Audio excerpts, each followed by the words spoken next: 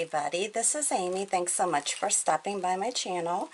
Today I'm going to show you how I paint a yellow hibiscus theme design on this, I guess, vase, candle holder, candy holder, whatever you'd like to use it in your home decor.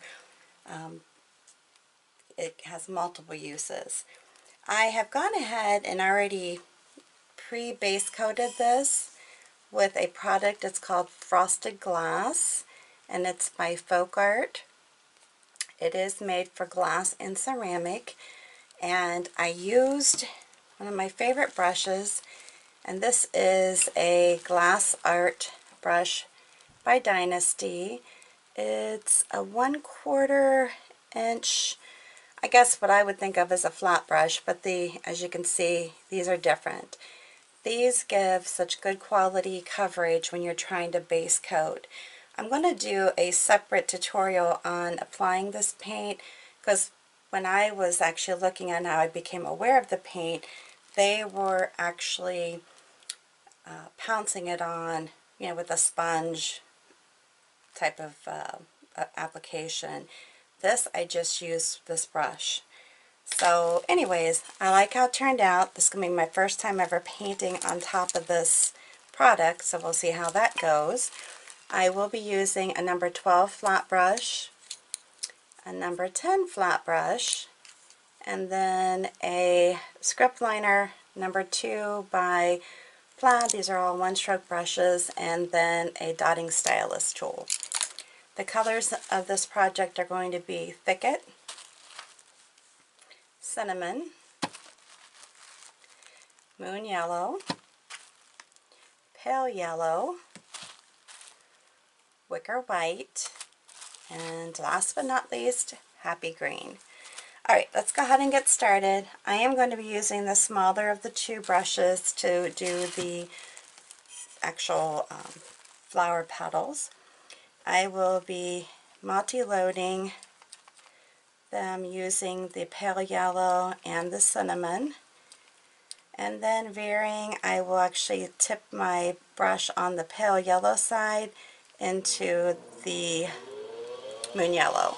And I apologize, of course, just as I'm getting ready to do this, my furnace is now kicking on. Alright, so let's go ahead and get started here. I am just doing that wiggle pattern. And by that I mean, I know people like to see how I load my brush, but I am just dipping in and doing the double loading, and then I tip into the extra color that I want to add. Alright, and I'm going to keep turning my vase as I work. And I want to try to get as much coverage in the center of the flower, because I really don't want to have a big opening, because my center is just going to be basically a stem for the stamen. And here we go.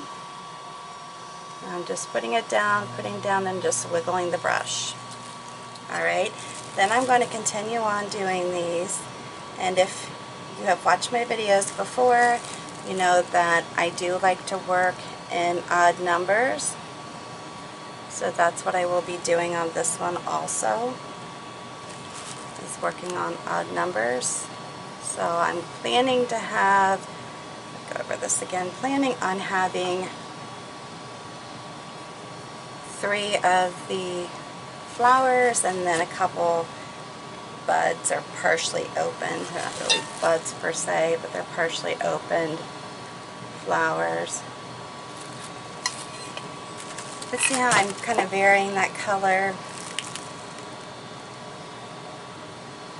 The one thing nice about adding a base coat, and I had done this on some of my wine glasses this past year, is that you're going to get some added protection right off the bat because you have the base coat. It also, if you're new to painting on glass, it doesn't make the surface so slippery, so it actually can be a little bit easier for you to paint. You know, just some advice on that, because painting on glass is not hard. I like it, but for some, because it is so slippery and it moves so much, so easily, it does make it a little bit more difficult for some to paint on. You know, for me, that was a benefit. For some, that's not such a benefit. So just so you're aware of the difference there. And I'm just, like I said, putting my brush down and wiggling it and pulling it. If you want to practice this before you paint on glass, I do recommend highly practicing on wax paper, as it will give you a very similar experience to the surface of painting on glass. And then that way you'll be used to that feeling when you get to actually painting a project. Alright, so the next thing I'm going to do is put in these partially open flowers, as I mentioned.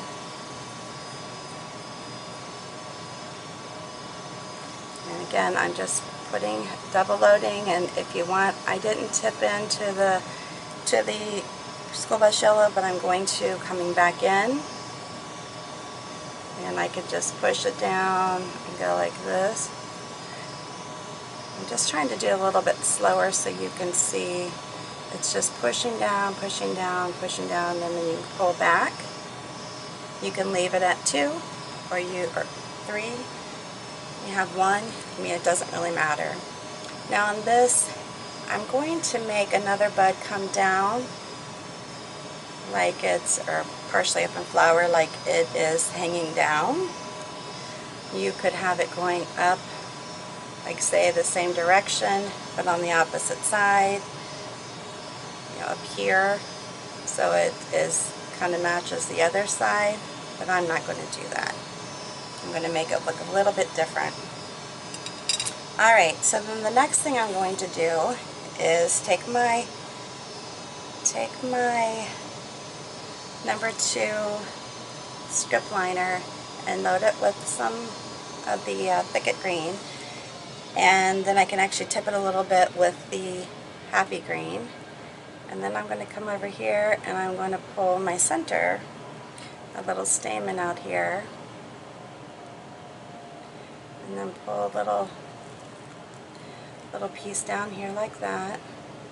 And then I can go back in and add some of the Happy green and just kind of reverse it a little bit. However you want to do it, it's perfectly fine. And then on this one, I'm going to have it go this direction. Sorry, I'm going off camera here. Just realized that. Just touching it and pulling it down. I'm going to reach in here and grab some of that Happy green. Kind of soften it out here a little bit. It's kind of hard for me to go the opposite direction. I do better going the first direction that I was hitting. However, we can't always go that way, right? Alright, and then on this one I'm just going to kind of bring it down, because I don't really want them running into each other. You know, for the purpose of painting, you could have them going all the same direction. I kind of like to make them going as if they're going in different directions. Really, totally up to you and your preference.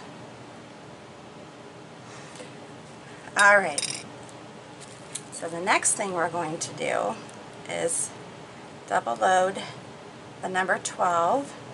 Now, when I say double load, I am going to be doing the Thicket and the Happy green together, but I'm also going to tip a little bit into the yellow.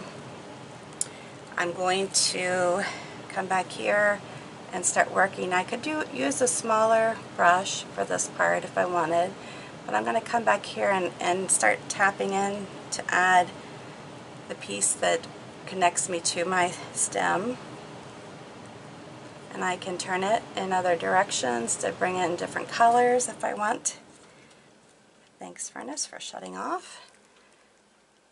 And just kind of tip it a little bit. And bring it down. And then I'm just going to have it go into like these flowers.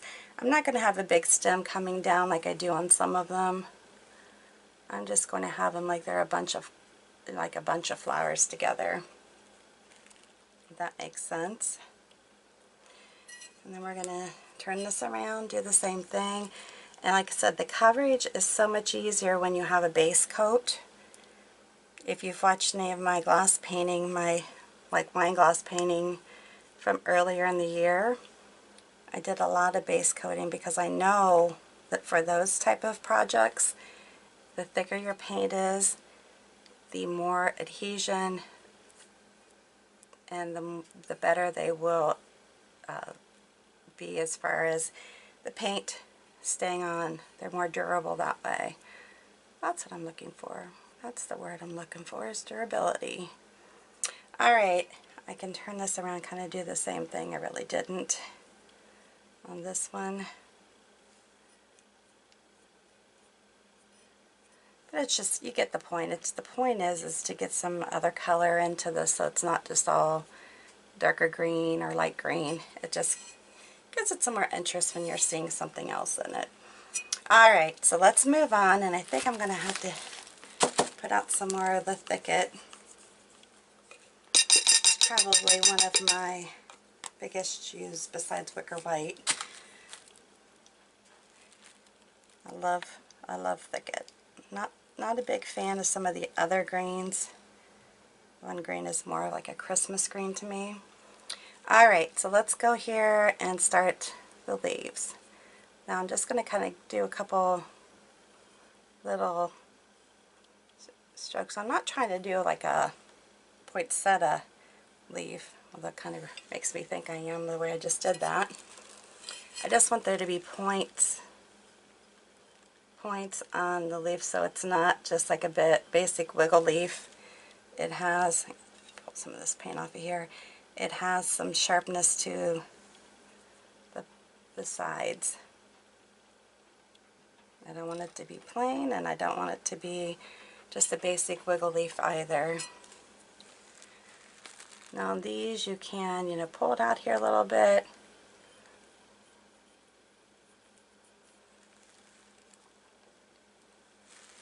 And turn it around. Yeah, see, I can just wiggle a little bit and just give it jagged edges is what the word I'm trying to look for here. Maybe I should push this back a smidge. Alright.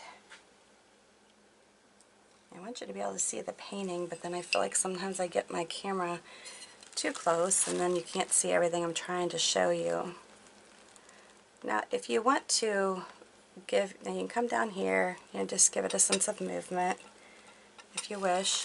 You can actually do it to where it comes back up.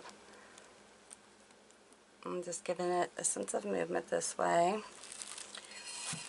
I might go back down the other way too, just to make the colors look a little similar. And you can just keep going back and forth and wiggling. And do the same over here. And then pull it down.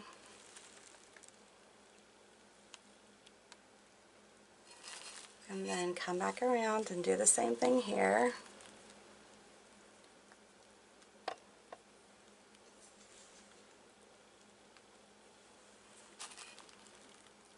I hope you like this. I hope you're as excited about the frosted glass as I am. I was so excited when I saw it, like, oh my gosh, that's perfect. Now you see, I'm just adding the florals in, and if you watch my videos, you know I like my leaves. I love my leaves, guys. I truly, truly do. I'm going to come back around here, add some up here. I don't want to get too carried away or spend too much time on this part of it. Like I said, you can do just some jagged edges on these. You can wiggle in and out like that if you want. My paintbrush is getting full. And too, when you're doing this kind of painting, you know, if you feel like your paintbrush gets really full, I mean, you can take some time to clean it. Just make sure you dry it good before you start painting again, especially when you're painting on glass, because that can actually weaken the paint some if you've got water in it. Never mix these paints with water. If you're painting on glass, you want it to be durable as much as possible, and mixing them with water will ruin that effect. Can definitely compromise it. Alright, so let's do some other ones here. Now of course I'll scrape my paint off again. Having paper towels handy is probably a good idea. I don't happen to have any. I use old towels, but anyways, okay, I like to, around my partially opened flowers most of the time, I like to put these simple little one stroke leaves. Whoops. Go like that. You can just make them really random. I don't want them to come up around it like it's a rosebud or something to that effect, but I like them to be around it some. And here we go again on this one. But I'll tell you one thing, this frosted glass stuff actually really gives a surface to paint on, that's for sure. A lot different. Just gotta keep my brush nice and flat, crisp. Okay, like that. Now you can add some more. I just wanted to get those in real quickly, and then this is going to be my last group. And I'm just trying to make jagged edges, so however you feel comfortable doing it, it's not the only way to do it. You can go back and forth, you can stand up on the chisel edge and make them really jagged. Or you can do some that are jagged, and then I don't want them to look like poinsettia leaves, which is kind of how I feel like they were looking.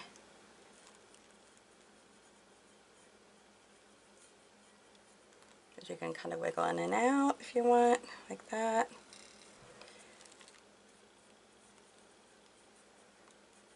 Just kind of make them wiggly, squiggly. Pour them down. Or you can swing that around and pour it down like that, or pull it down, I mean not pour it down. Alright, to finish these off, what I'm going to do is take my dotting tool, the dotting stylus. First I'm going to go into the cinnamon, and I'm just going to do some dots towards the end. And you can go partially down, you can hit on the actual stem itself.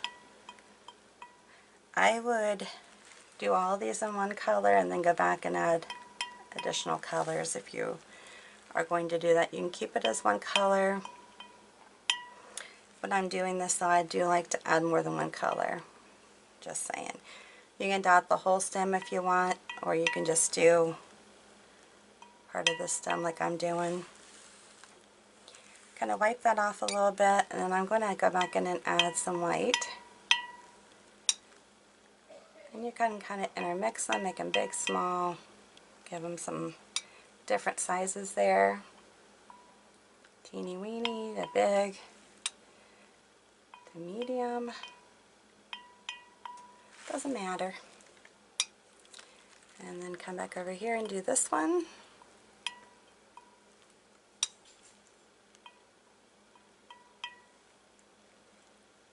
So teeny weeny to big. And then I'm going to go back in and do the pale yellow. Just a little bit. I mean, these don't need to be like huge.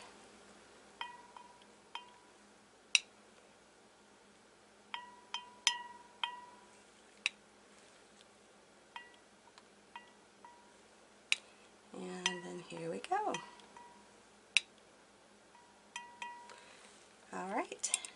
pretty easy and very pretty, I think. Alright, so here you go, my first one with the frosted glass, and I'm loving it. Almost reminds me of sea glass. Alright, there you go. If you like this video, please make sure you give me a big thumbs up. If you're new to my channel, of course, make sure you make sure you subscribe to my channel. Hit that notification bell, and then after viewing the video, you'll see a share button underneath. Please make sure you hit that and share it on your social network with all your family and friends. Alright, I appreciate your time, and until the next one, you have a good one.